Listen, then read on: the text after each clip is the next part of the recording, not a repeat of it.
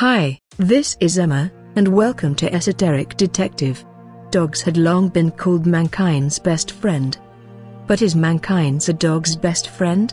The fact is that humans' influence over dogs and breeding has made well-known dog breeds change not for the better, but for the worse, science now says.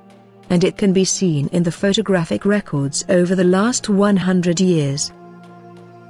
This breeding is slowly mutating and disfiguring dogs, and some of these changes have caused these animals unbearable pain.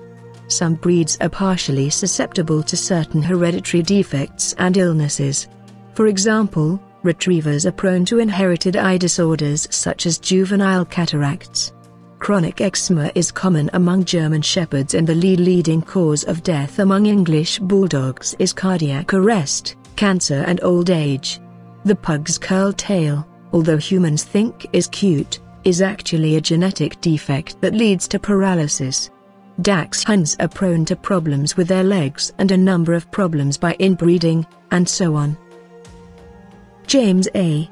Serpell, a professor of animal ethics and welfare at the University of Pennsylvania's School of Veterinary Medicine, said on the subject, "Nowadays, many breeds are highly inbred and express an extraordinary variety of genetic defects as a consequence, defects ranging from anatomical problems, like hip dysplasia, that cause chronic suffering, to impaired immune function and loss of resistance, to fatal diseases like cancer."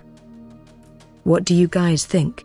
Isn't it crazy how much we have changed dogs through breeding even in the last 100 years?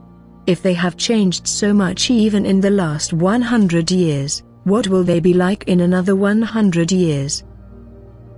Stay tuned and subscribe to Esoteric Detective to keep up to date with the strange and unusual. And please give a thumbs up if you liked the video. Until next time, goodbye.